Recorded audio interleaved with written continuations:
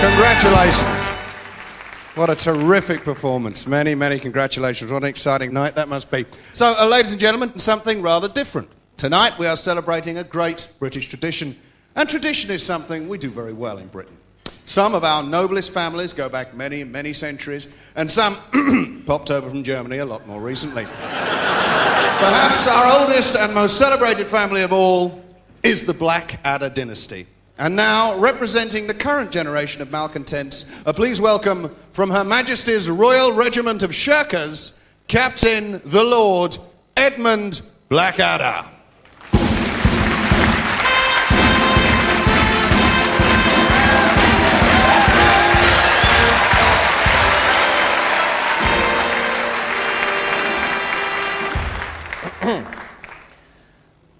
All right, settle down.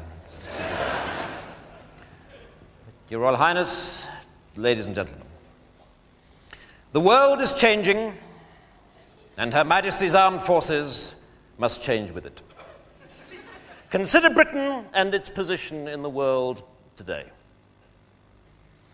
At the beginning of the last century, just 100 years ago, Britain kept the peace in a quarter of the entire globe.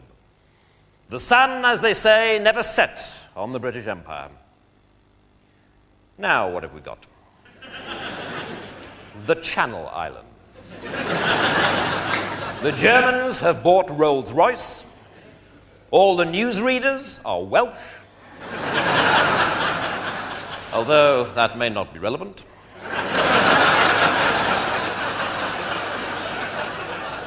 And most foreigners think that the Union Jack is based on an old dress design for one of the Spice Girls. So what is to be done? Well, the answer to my mind is very simple. If we are to re-establish our position in the world, the army must return to its traditional role, the very reason for which it existed in the first place. We must invade France.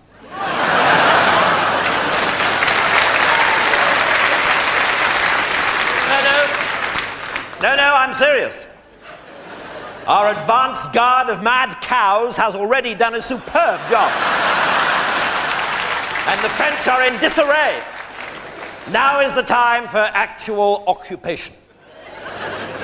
Now you may say, why France? Well, it's a very good question.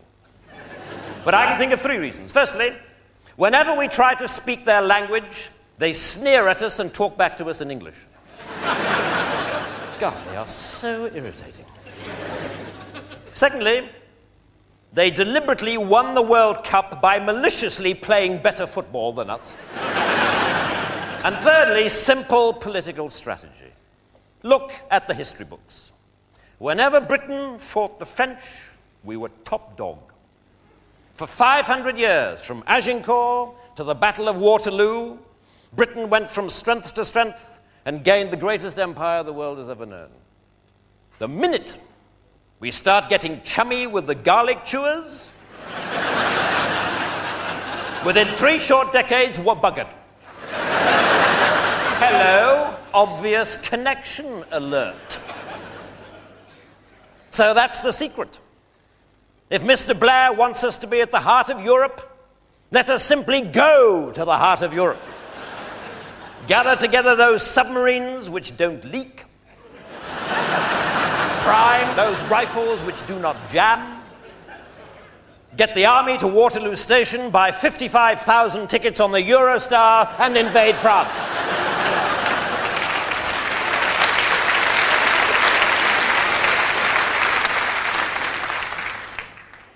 Or we could just wait for the euro to drop a bit more and then simply buy the place.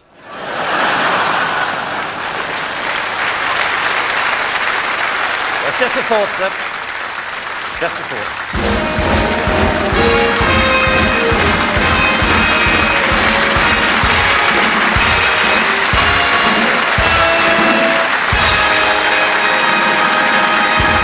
Lord BIackadder, ladies and gentlemen.